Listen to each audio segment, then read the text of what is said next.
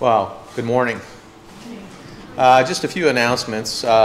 Women's Bible study this Tuesday, 7 p.m. at the Stacy's. Men's Bible study Tuesday, 7 p.m. at the Grants. And as a reminder, we do not have visitors today. Matthew Bates and the family, they'll be here next Sunday. Challenge for the month of January, memorize 2 Timothy chapter 2, verses 1 and 2. Junior high youth group Thursday, 6:30 p.m. And there will be a potluck following the assembly on Sunday, February 2nd, which is next Sunday. So. There's a sign up out there. And there's a sign up out there for the potluck. Our scripture reading today is Ezekiel chapter 27. Ezekiel chapter 27.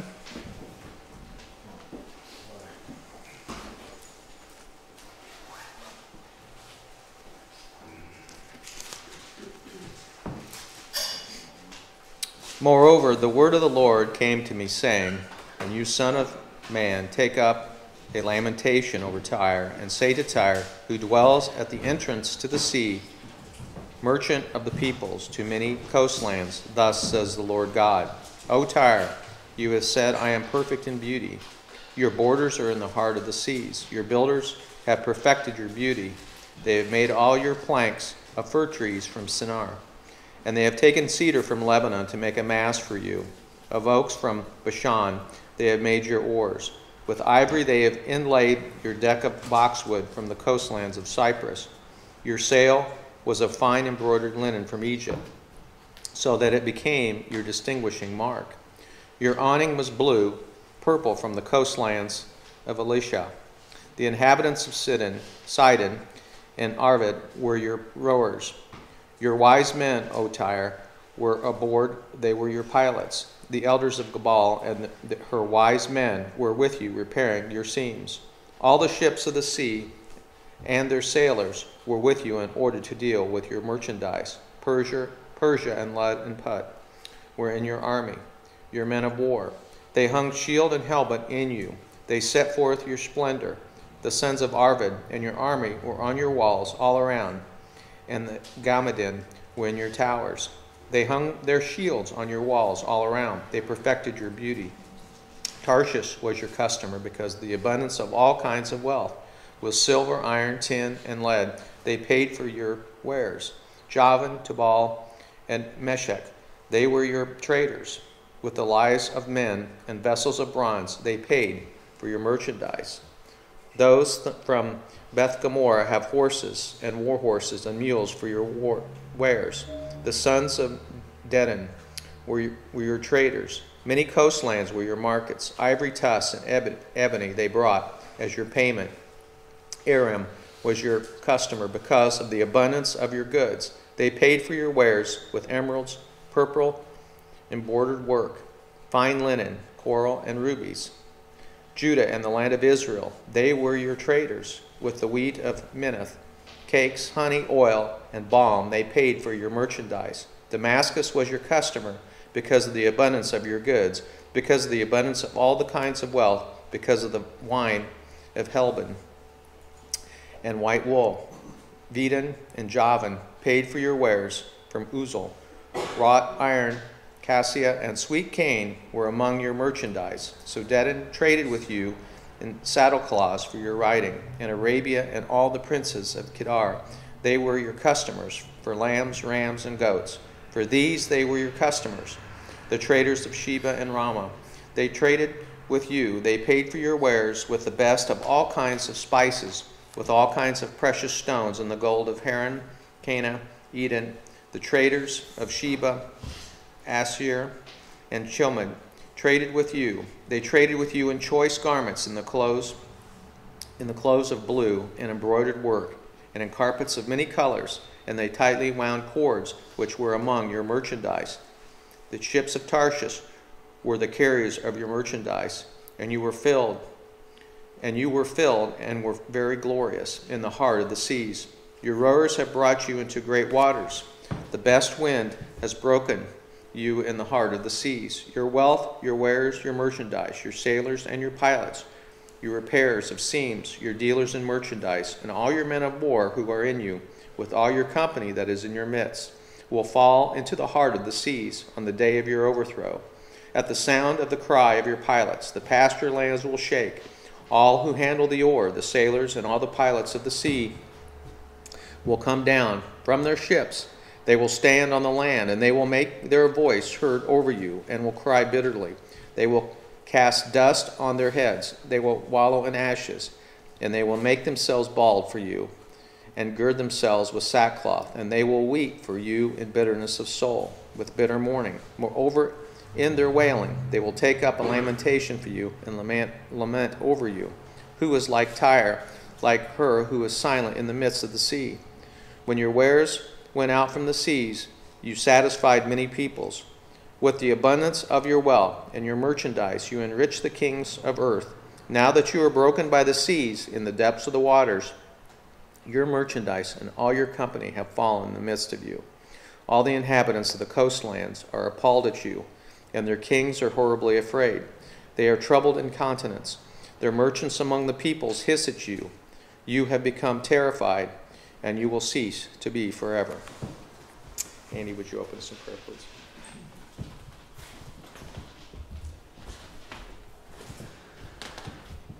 Father, we think of Tyre and how they had everything.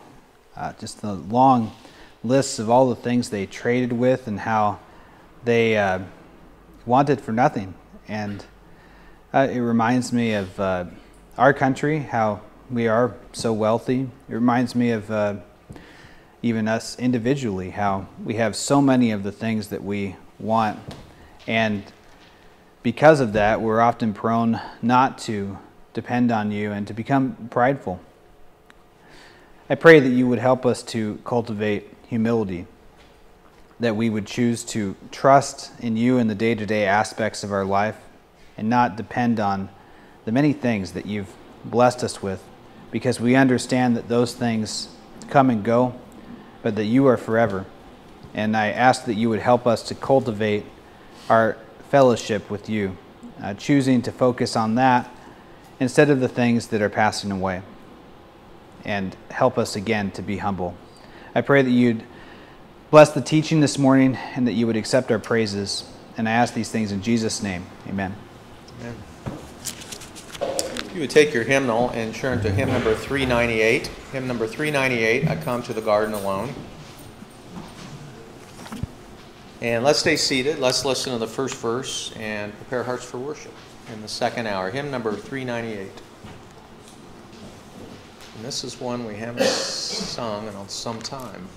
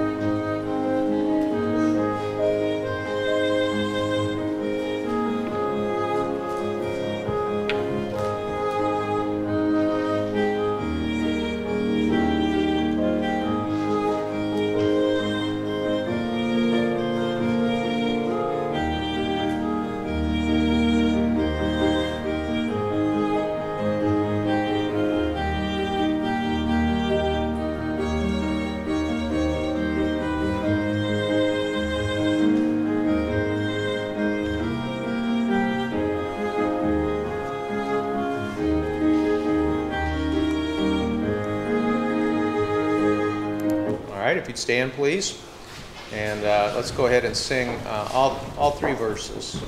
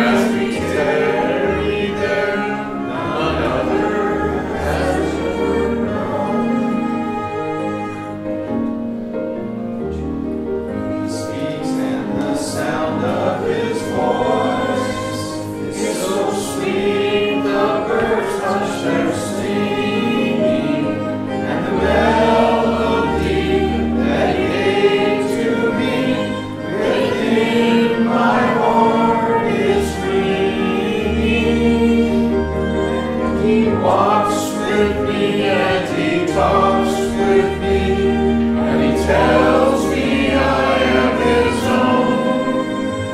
And the joy we share as we tarry there, none other has ever known.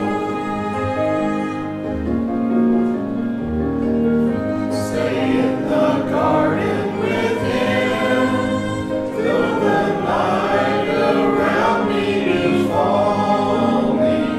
But he bids me go through the voice of woe. His voice to me is calling. And he walks with me, and he talks with me, and he tells me I am his own. And the joy we share as we tarry there, none other has ever known.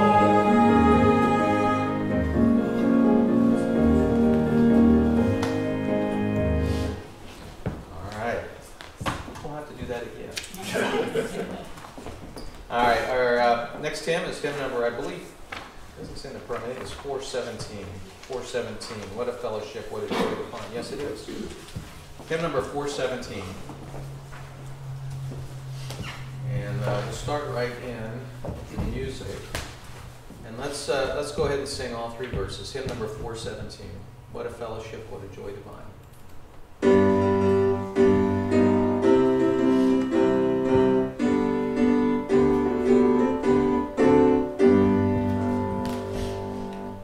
What a fellowship, what a joy divine, leaning on the everlasting arms.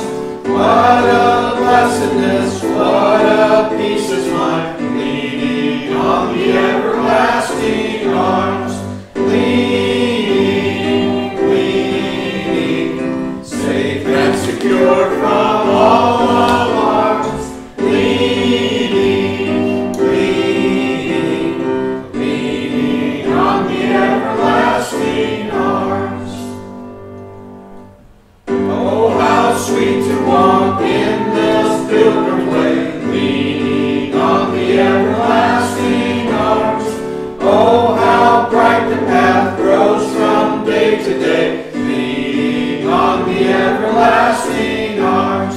Leaning, leaning, safe and secure from all alarms. Leaning, leaning, leaning on the everlasting arms. What have I to dread? What have I to fear? Leaning on the everlasting arms. I have blessed peace with my Lord so near. Leaning on the everlasting arms. Leaning, leaning, safe and secure from all alarms.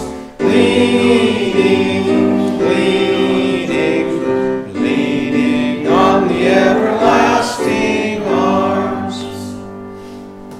Amen. You may be seated. Thank you.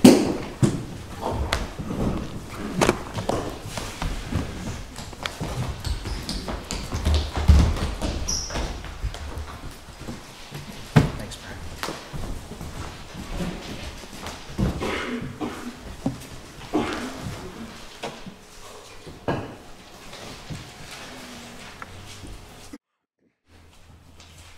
We'll start this morning reading about a famous coup in history.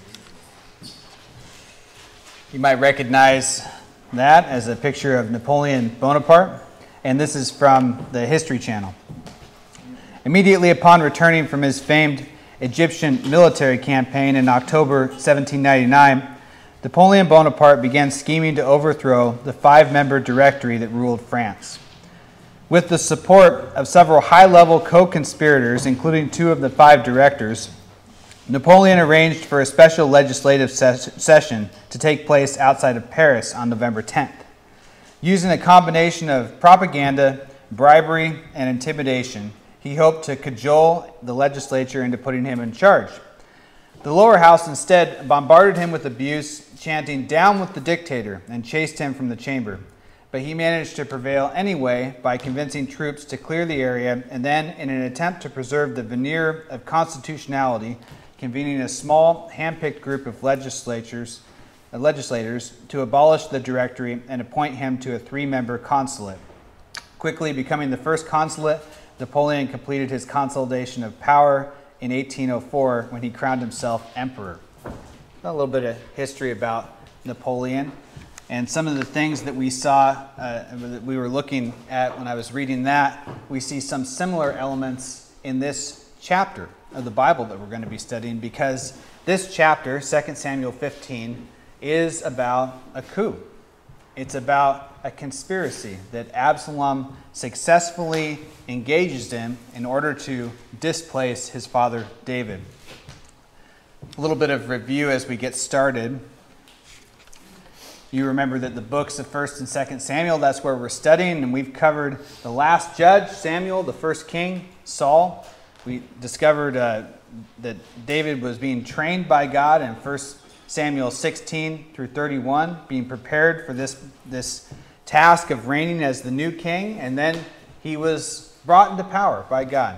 God exalted David to the kingship, to the throne, not by his own strength, not by his own shrewdness, not by his own savvy, but by God, by God's power. And David waited a long time for that. You might remember the times that we studied where he had opportunities to take a shortcut, to kill Saul, to take the throne, but he didn't do it. Now, as we've studied 2 Samuel, we've seen the completion of that rise to power in consolidation and conquest. David has been successful. He's been blessed by God. God has been with him wherever he's gone. But in chapter 11, we see that things take a different turn for David. As he commits sin, he compromises his integrity. He takes someone's wife who does not belong to him. And as we've studied that more and more, we've seen the results of what happened in his life. He had a crime that he committed. He committed adultery, and then he tried to cover it up and ended up murdering Uriah by the hand of the sons of Ammon. And Nathan was called by God to confront him about his sin. So Nathan calls him out on it.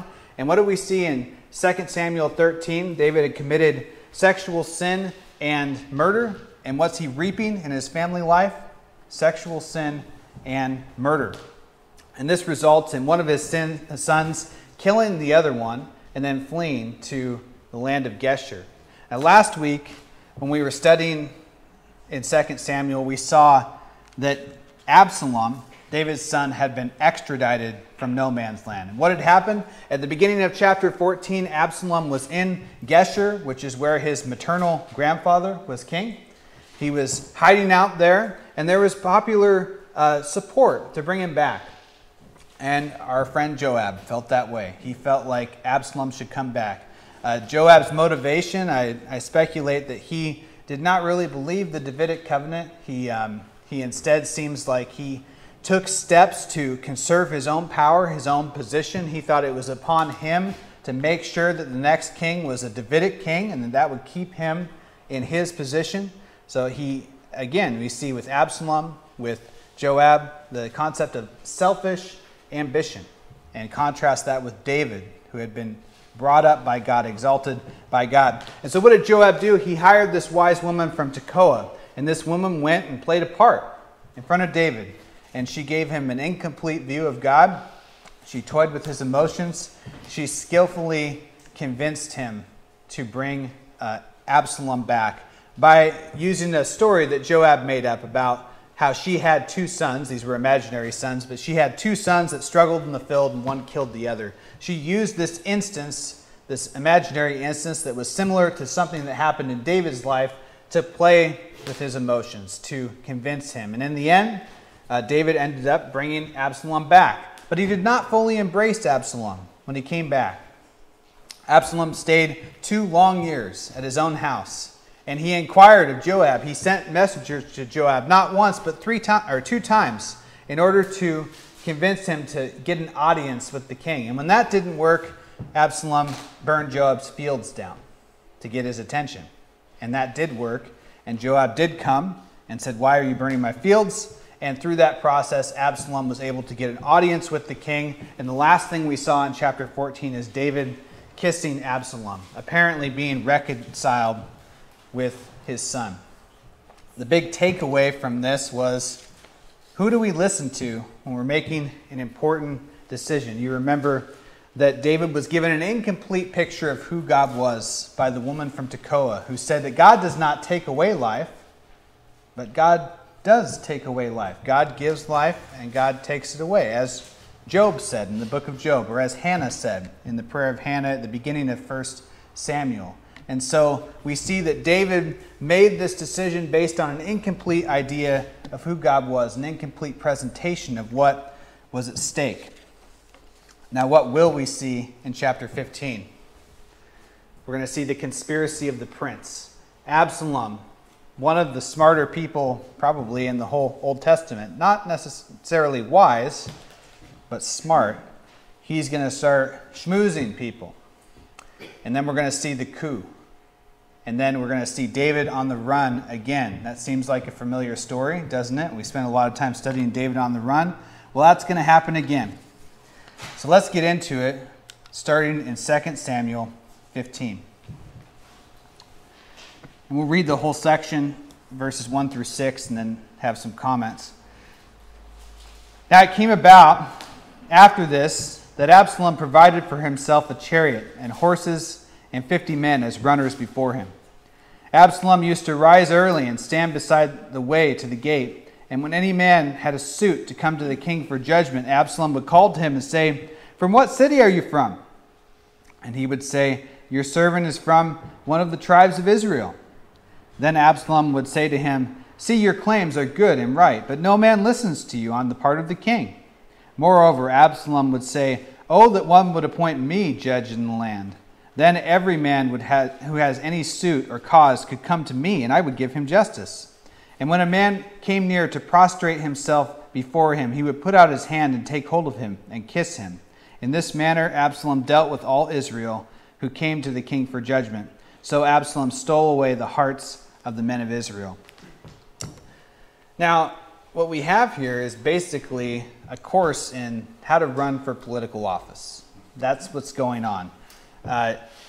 But before we go there, let's remember a little bit of the background. You remember in chapter 14, we got a little bit of a description of Absalom. Look at 14, verse 25, and I'll put it up on the board as well.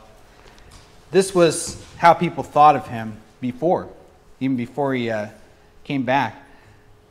14:25, "Now in all Israel was no one as handsome as Absalom, so highly praised, from the sole of his foot to the crown of his head. There was no defect in him.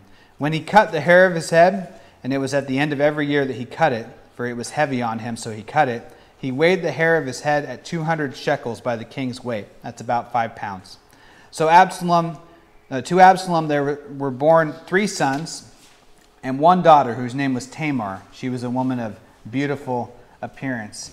And so we see that Absalom is like the kind of person and really the kind of family that you'd put on a political ad. You know, you can see them all there standing, smiling with the dog in the front yard, with the nice house. It's all framed up. That's how people thought of Absalom. He was well thought of. And David did not immediately reconcile with Absalom when Absalom came back. Now, I think that David was wrong to bring Absalom back anyway, but if he was going to bring him back, might as well have gone all the way. But that's not what he did. He waited 2 full years, and during that time, we could imagine how Absalom may have had some ill will toward David.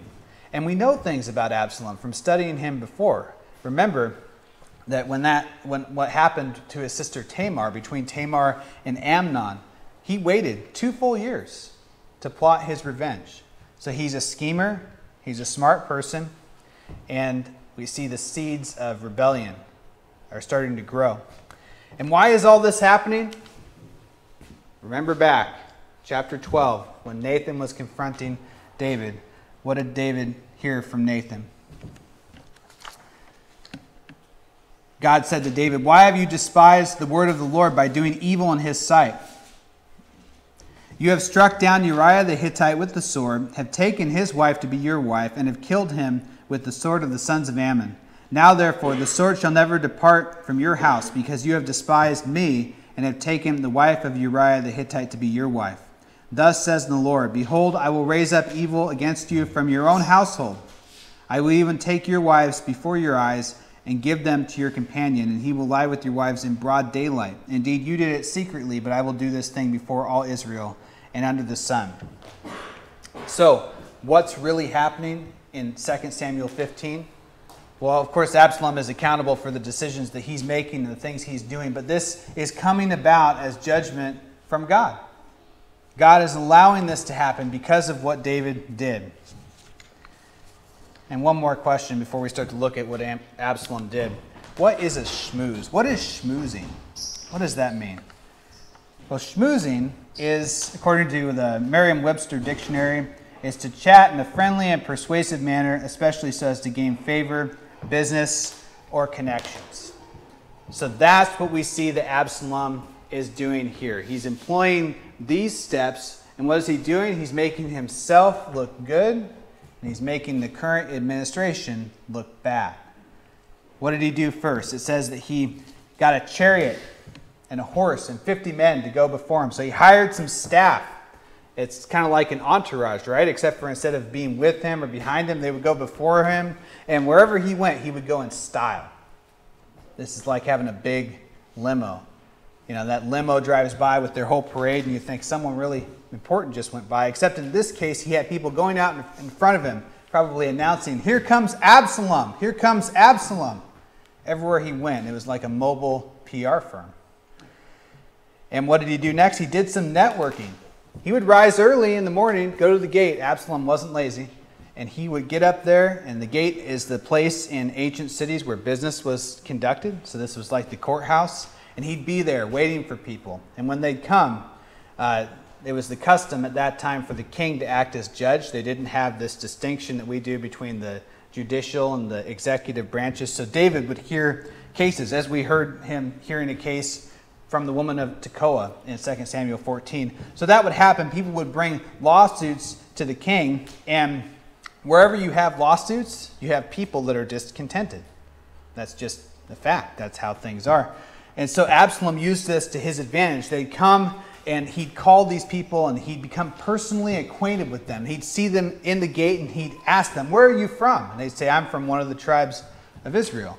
And so in this way, doing some networking like this, he made acquaintances with people all over Israel. He laid this groundwork, this grassroots platform that he was going to run on. And then verses 3 and 4, let me read that again for you. Then Absalom would say to him, "See, your claims are good and right, but no man listens to you on the part of the king." Moreover, Absalom would say, "Oh, that one would appoint me judge in the land. Then every man who has a suit or cause could come to me, and I would give him justice." I heard recently someone was saying there's an old phrase in law: if you have the truth, you bang the truth, and if you have the law, you bang the law, and if you have nothing, you bang the table. I think that's how it went. There's been a lot of table banging lately. And that's kind of what Absalom is doing. He's banging the table, right? He is making something out of nothing. He's schmoozing people. And so when they come and they have these suits, he says, look, no one listens to you. No one cares about the little guy. No one cares about the little guy. No one cares about you. And then he says, I want you to imagine a world where me, this nice, friendly man that's talking to you, that everyone likes, that's very popular in all of Israel, imagine me, Judge Absalom. Wouldn't you like it better if I was hearing your case? And so he's very persuasive. He's a schmooze. He's in this position. He's not in the hard position of actually being the judge, of actually having to determine right and wrong, because that would be more difficult. Probably have less friends then. It's easy to complain, but it's much harder to offer solutions. And the only solution that Absalom is offering at this point is himself. And then he made partners. Look again at verses 5 and 6. And when a man came to prostrate himself before him, he would put out his hand and take hold of him and kiss him. In this manner, Absalom dealt with all Israel who came to the king for judgment. So Absalom stole away the hearts of the men of Israel. He was so well thought of that people would bow before him. After all, he was the natural heir to the throne. And that's part of the reason why there was a movement to bring him back in the first place. And so people would come, and when they'd come and bow down, he would grab them and kiss them. He was friendly with everybody. And now what Absalom is doing is obvious. We're talking about that same person that waited for 2 years to take revenge when his sister was wronged. That's what's happening here. He seems friendly and outgoing, but Absalom is really doing something, plotting something that is cold and heartless, the displacement of his own father. And it was effective. It says he stole away the hearts of the men of Israel right from under David's nose. I read this, thought this quote was interesting from Warren Wiersbe. David had won the hearts of the people through sacrifice and service, but Absalom did it the easy way and the modern way by manufacturing an image of himself that the people couldn't resist. David was a hero. Absalom was only a celebrity. And that's Warren Wiersbe in the Bible Exposition Commentary. See, Absalom was a insightful judge of people. He understood how to play people. He understood how to get what he wanted. And that's what he's all about, getting what he wants. You see Absalom as someone who didn't have a problem with reaching out and taking what he wanted. And in this case, what he wanted was to rule. And he understood something that the abolitionists in the 19th century understood. And that is, before political change, go after popular opinion. And so that's what he did. He went after popular opinion first so that when the groundwork was laid, there could be political change. And this is an interesting insight into what's going on with them. This is a lesson that we've learned over and over again in 1 and 2 Samuel. You see one man, Absalom, trying to exalt himself.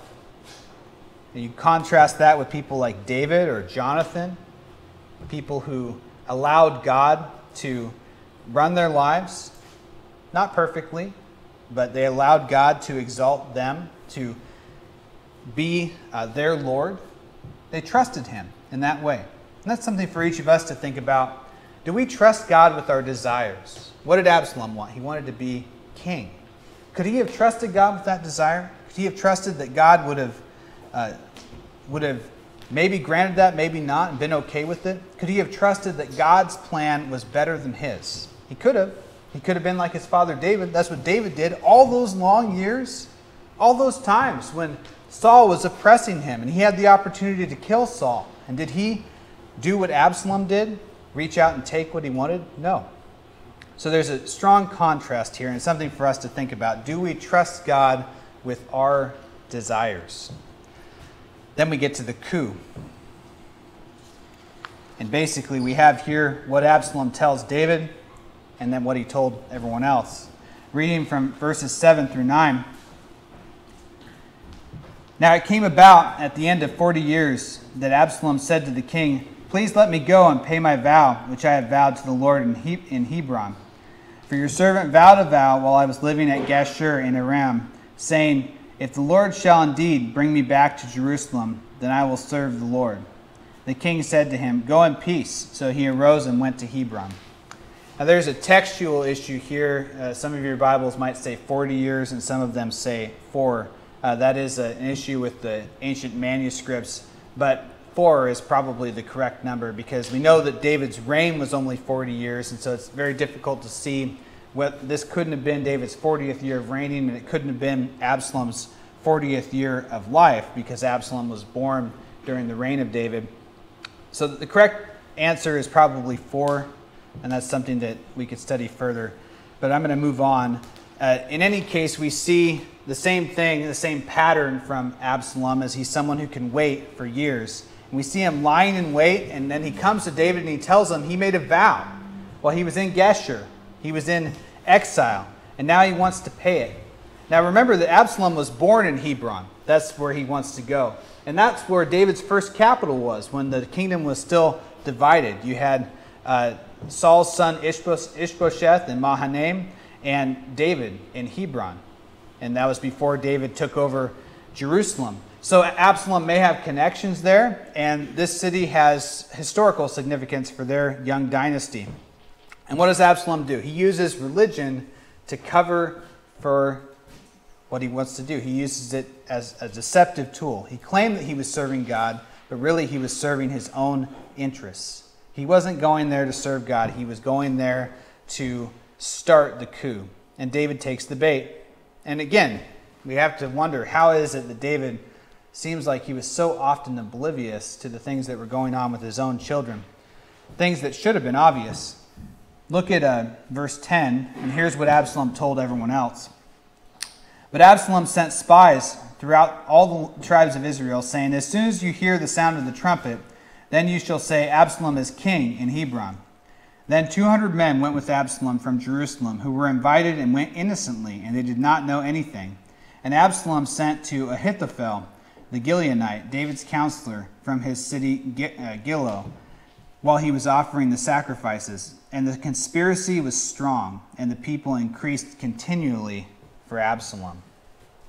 Now all that networking is going to pay off. Absalom stations men all over Israel with instructions. When they hear the trumpet, they're to announce that Absalom is king in Hebron. And wow, Absalom must have been a very persuasive man, that he has these people set up with this strategy. You can think of the times where he's got people to do things. Think back when he told his servants to kill his brother Amnon. That was a risky move. Or when he got his servants to burn Joab's field. I wouldn't want to burn Joab's field. Joab doesn't seem like a guy to mess with. And here you see that he's gone all the way so far as stealing away the hearts of Israel, as planning this coup. And now all these people are going to join with him in rebellion against David. And then he has a bunch of important people that were with him, these 200 men that went innocently. And these guys didn't know what was going on, but they were probably the kind of people that you would want to be seen with when you were presenting yourself as king. Absalom was smart that way. He had people like that, and they didn't know what was happening. And Ahithophel, David's counselor, who was probably in on this whole thing. And so Absalom goes to Hebron. He does offer sacrifices there, but it's not for the reason that he told David. And the conspiracy is strong. The trap is laid. Absalom has succeeded. And now, what is David going to do? See, Absalom in the world's eyes, he did what he needed to do, and he did it well. As far as the world is concerned, he did everything that he ought to have done. Why not? Just do it. Take what you want. Sinning can earn respect in the sight of the world, but God does not honor it. And now we enter into David on the run. Now we're going to see a pattern in these verses, and basically what we see is David will speak or move, or both, and then he'll talk to some other people. He'll interact with someone in some way. That's going to happen 6 times, 4 in this chapter and 2 in the next chapter, which we'll cover next week. So first we see the escape. He's going to talk with his servants, and then they're going to move. Reading from verse 13. Then a messenger came to David, saying, the hearts of the men of Israel are with Absalom. David said to all his servants who were with him at Jerusalem, arise and let us flee, for otherwise none of us will escape from Absalom. Go in haste, or he will overtake us quickly, and bring down calamity on us, and strike the city with the edge of the sword. Then the king's servants said to the king, behold, your servants are ready to do whatever my lord the king chooses. So the king went out, and all his household with him, but the king left 10 concubines to keep the house. And so we see the escape. A messenger comes, a coup is on, it's taking place, and David reacts quickly. Instead of making a last stand, he decides to run. Now this is partially due to David's quick calculations. You have to remember that he is someone who is a seasoned warrior and military commander. But it's interesting that he was completely blindsided by this. So on the one hand, he reacts quickly and he's very wise in what he does, but on the other hand, he really didn't plan very much for what was happening. So he talks to his staff, and they tell him the people are all with Absalom, but then they also tell him, we're with you. And that must have been a good thing to hear at that time. So David's smart, and he reacts quickly, but also we see his motivation. And he actually said it in verse 14. He expressed a desire that they not strike the city with the edge of the sword. Now, in a normal conflict, David probably could have defended Jerusalem pretty well. but this wasn't a normal conflict. This was a coup, and there was no way of knowing who was on what side. And David did not want the city of Jerusalem, which he loved, to be destroyed. And so he decided if there was going to be a showdown, it would better to be somewhere else. And the servants respond with faith in their leader and obedience. They're ready to follow David anywhere. And you're going to see that. This is the first time out of the 6 that people come to David, and they react to him in different ways. And as you see that, I want us to consider that at this time, David was God's anointed. Absalom was not. Now, if you look far into the future, you see that ultimately the anointed one of God is the Christ. And we have a similar decision before us every day that these people had then, and that is, are we going to be faithful and loyal to Christ, even when it involves danger or shame, which it certainly involved for these people here, or are we going to be disloyal? Are we going to follow other people? We each make that decision every day as Christians. And so we see that applies to us. Almost everyone left with David, except for 10 concubines, which he left to manage the house, and that will be an important detail later. Let's continue on, and we read about the warrior. Verse 17. The king went out, and all the people with him, and they stopped at the last house. Now all his servants passed on beside him, all the Cherethites, all the Pelethites, and all the Gittites. 600 men who had come with him from Gath passed on before the king. Then the king said to Ittai the Gittite, "Why will you also go with us? Return and remain with the king, for you are a foreigner and also an exile. Return to your own place. You came only yesterday, and shall I today make you wander with us while I go where I will? Return and take your brothers. Mercy and truth be with you." But Ittai answered the king and said, "As the Lord lives, and as my lord the king lives, surely wherever my lord the king may be, whether for life or for death or for life, there also your servant will be." Therefore David said to Ittai, "Go and pass over." So Ittai the Gittite passed over with all his men and all the little ones who were with him. While all the country was weeping with a loud voice, all the people passed over. The king also passed over the brook Kidron, and all the people passed over toward the way of the wilderness. And so they're stopping at the last house on the way out. And here you get a summary of who's going with him. David has the Cherethites and the Pelethites. That's David's bodyguard. This is an elite group of mercenaries who are led by Benaiah, the son of Jehoiada. And also David's merry men from Gath. You remember the people that were joining with him when he was on the run, first 200 and then a little more and then a little more, and eventually he had 600 people. These men that had been with him when he was on the run the first time are ready to suit up and head out with him again. And so you can see people being loyal to David. All these men, the Gittites, had been with him before, except for one.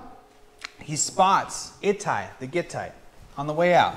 They're passing by the last house. The Cherethites are walking ahead. The Pelethites are walking ahead. And David's old men from Gath are walking ahead. And he calls out this one, Ittai, the Gittite, and says, "Hey." You know, and he tries to talk him out of going. He says, "Look, this isn't really your fight. You know, I don't expect you. You just got here yesterday. I don't expect you to put it all on the line for me because you just got here. All these other guys, they've been with me forever. They know me, but you're new, and it doesn't seem reasonable to expect that you would have this kind of commitment to me." And what does Ittai say? Well, he responds with great loyalty. I'm reminded of the words of Ruth. You remember in the book of Ruth. Let's turn to Ruth chapter 1.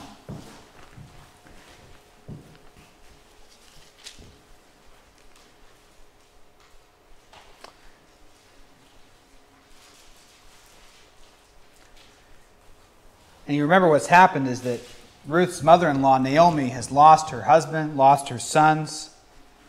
And in Ruth chapter 1, verse 15, Naomi says to Ruth, "Then she said, Behold, your sister-in-law has gone back to her people and her gods. Return after your sister-in-law." But Ruth said, "Do not urge me to leave you or turn back from following you. For where you go, I will go. and where you lodge, I will lodge. Your people shall be my people, and your God my God. Where you die, I will die, and there I will be buried. Thus may the Lord do to me, and worse, if anything but death parts you and me. When she saw that she was determined to go with her, she said no more to her. So you see this familiar theme with Ruth and with Ittai the Gittite. There doesn't seem to be any earthly reason why they would choose this person, why Ruth would choose Naomi, why Ittai would choose David. But what was Ruth choosing when she chose Naomi? She was choosing someone who belonged to the people of God. She was choosing Naomi's God. She was choosing not to go back to her gods. What was Ittai choosing when he chose David over Absalom? He was choosing God's expressed will. He was choosing God's anointed and not some usurper. And this is especially impressive in that these are Gentiles who we would totally understand if they had a completely different motivation.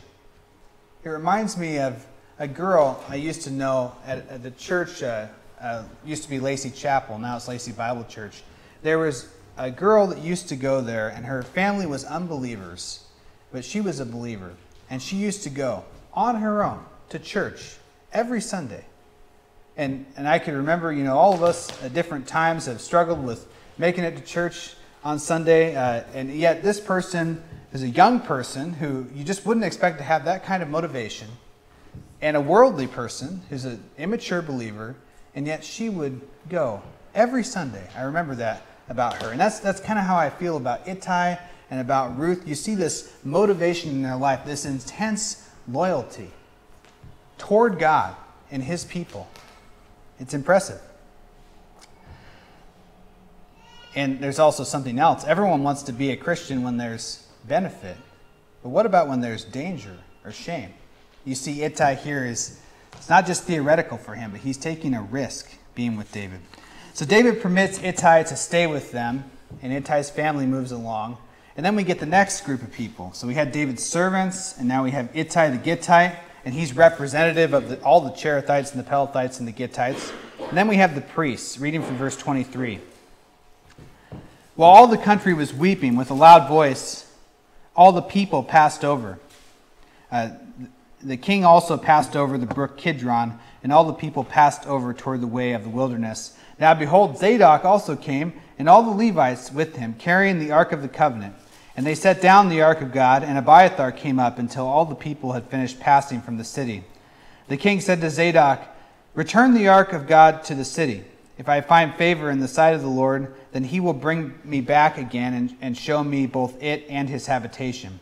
But if he should say thus, I have no delight in you, behold, here I am. Let him do to me as seems good to me," or good to him.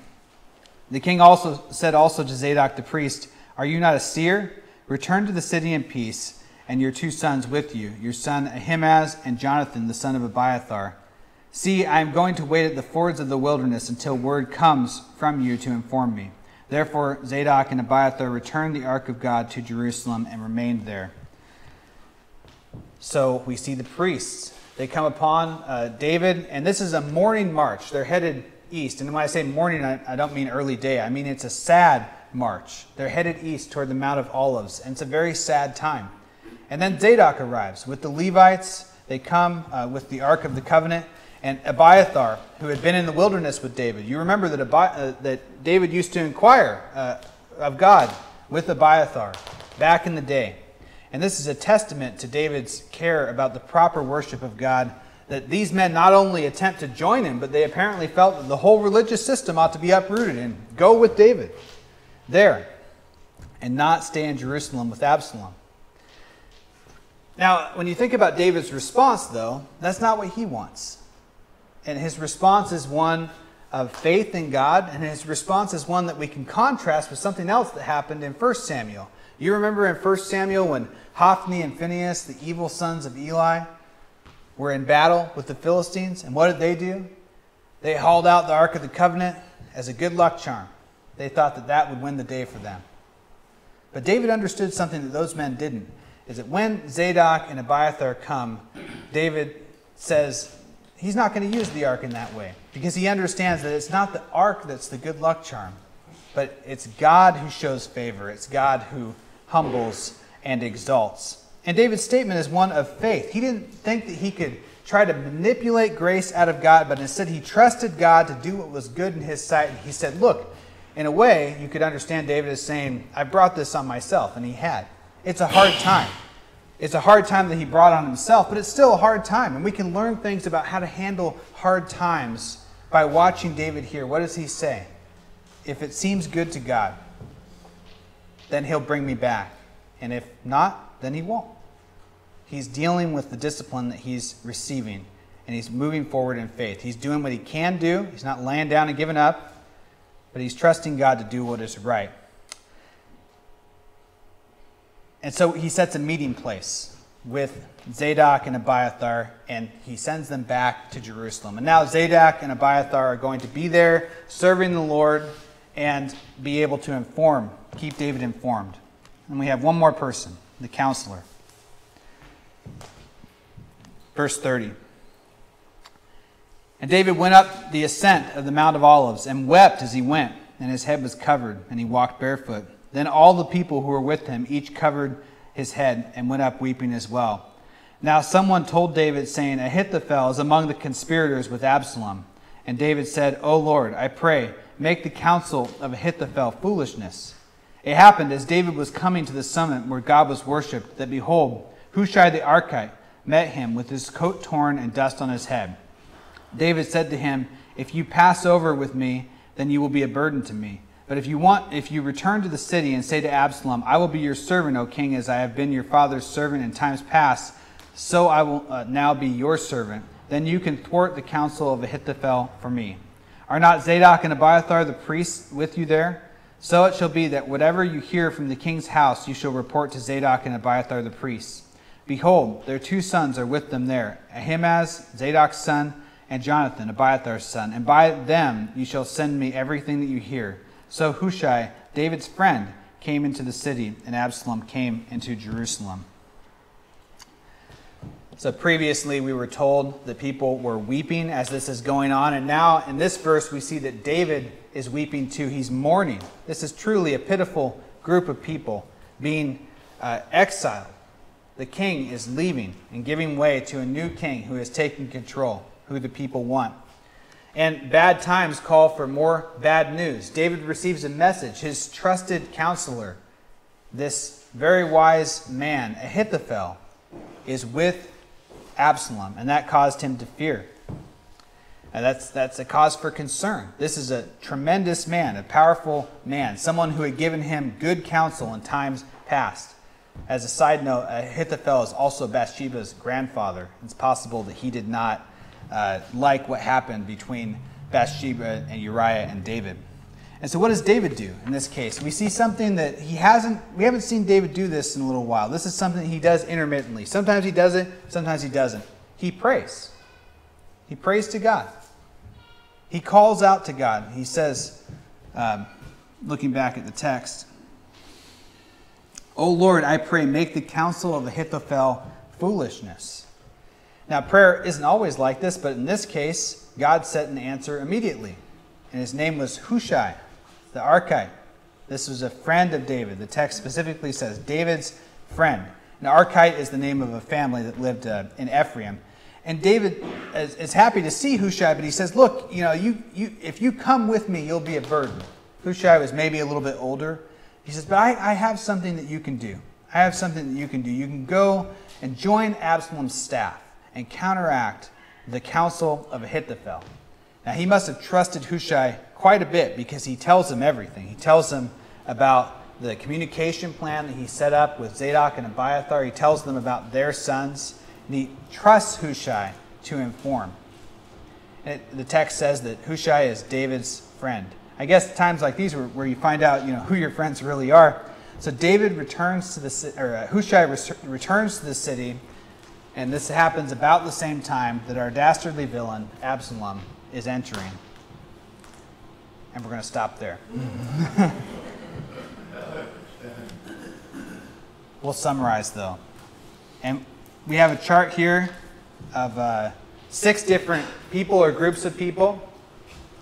And I remember there's 4 of them in this chapter. We're going to do probably a shorter message next Sunday because the Bates will be here, and I'm going to give Matthew a little bit of time to talk about his ministry. And next week we'll cover Ziba the servant and Shimei the Benjamite. But what do we learn from these people? What can we say about them? We can summarize. When David made the quick decision to leave, he talked to his servants, and sometimes we think, well, is it really commendable that a servant did what they were told? Well, they could have not. They could have betrayed him to Absalom. They could have been unfaithful to David, but they were loyal and obedient to David and not to Absalom. So that's what they did. Ittai the Gittite. Here was someone who was given an opportunity to leave, and it just seems like he had every incentive to do so. But he was loyal to David. In death or life, he says, no matter what. Then we have Zadok and Abiathar the priests. They offered to help David. They went back to be David's eyes and ears. And then we have Hushai, who's a friend of David. And wonderful thing to have friends in hard times. He was an answer to prayer, and he would thwart the counsel of Ahithophel and help Zadok and Abiathar keep David informed. Okay, so that's a summary of the 4 people. Now, what do we take out of all this? And to sum this up, we need to back up not just to the people that David interacted with and the exit from the city, but back up to the beginning of the chapter and think about Absalom. And now we contrast David and Absalom, and we look at all the people that we saw in the chapter. I believe that the big idea is we need to learn to trust God with our desires. And this is something that David did in 1 Samuel. This is something that Absalom did not do in this chapter. He did not trust God with his desires. What happens when we trust God with our desires? Maybe he'll change them. Maybe he'll give us what we want. But in any case, we don't sin to get what we want, which is what Absalom did. And there's an application there. We'll draw application from these 3 groups of people: Absalom, David, and then David's friends. First, from Absalom, sinning to get what we want may work in the short term, but is not honored by God. We live in a world of people who sin to get what they want. Maybe sin is what they want. Pleasure. People live for pleasure. Absalom acted in this way, and it's not going to pan out for him in the long run. But we see from David, we should trust God in hard times, even if those hard times, we brought on those hard times by ourselves. David is really reaping the result of his own actions here. And yet he's moving forward, trusting God that whatever happens, that it's going to be what's good in God's sight, and that's enough for him. And then finally, we get a very important application from David's friends. We should choose to be identified with God's anointed, even when it means shame or danger. And that is certainly a very timely message in today's world, and something that I think that Matthew Bates is going to elaborate a little bit on next week when we see him and his family. Let's pray together. Father, thank you for this passage of Scripture, and I see it as a challenge to not let our own pleasures, our own desires govern our lives, but instead to be faithful to you. We see that in this passage. We see people being faithful to your anointed, and we see people trying to usurp and displace your anointed. And we pray that we would cultivate in our lives the kind of thoughts and behaviors that are consistent with loyalty. Even with the people, Ittai the Gittite or Ruth, in the book of Ruth, that seems like they did not have much incentive, and yet they chose you anyway. They understood that you are good and that following you is wonderful and is the wisest choice. And we pray that every day you would renew that desire in us to follow you, to the point that we would even be willing to give up other desires that we have, to let you change the way that we think, the way that we live. We request these things in Jesus' name. Amen.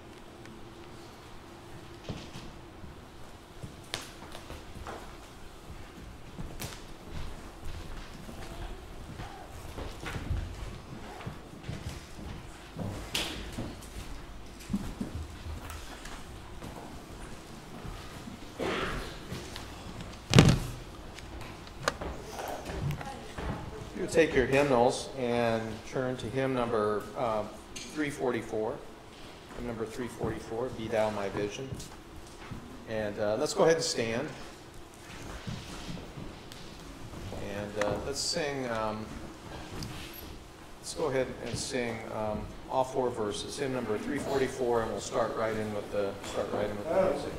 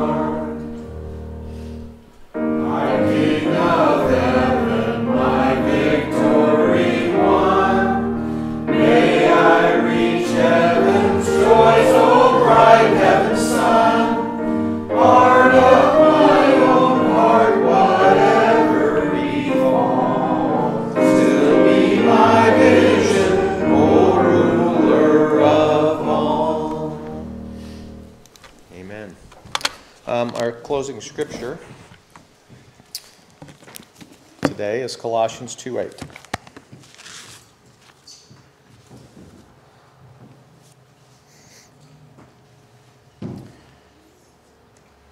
See to it that no one takes you captive through philosophy and empty deception, according to the tradition of men, according to the elementary principles of the world, rather than according to Christ. Amen. Thank you. Have a good Sunday. Thank you.